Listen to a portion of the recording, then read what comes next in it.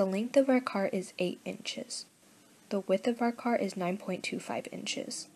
The height of our car is 11.5 inches. This is 25 centimeters from the machine zone to the vehicle zone. Our machine is 19 by 19 by 19 inches and is consisted of 10 steps.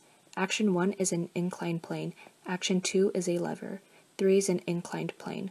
4 is a lever. 5 is an inclined plane. 6 is a pulley. 7 is an inclined plane. 8 is a lever. 9 is an inclined plane. 10 is an electronic to run the fan. This is the 2-meter line from the vehicle start zone to the center.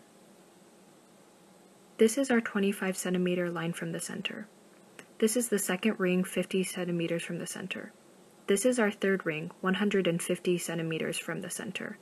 Once the machine starts, the ball will go down inclined planes and levers and will fall into a pulley. The pulley will make a different ball go down inclined planes and levers and will fall into a cup, which will turn on the fan.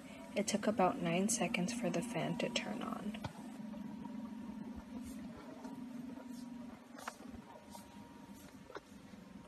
Came to a complete stop. The center of the front axle was located 13 centimeters from the center point.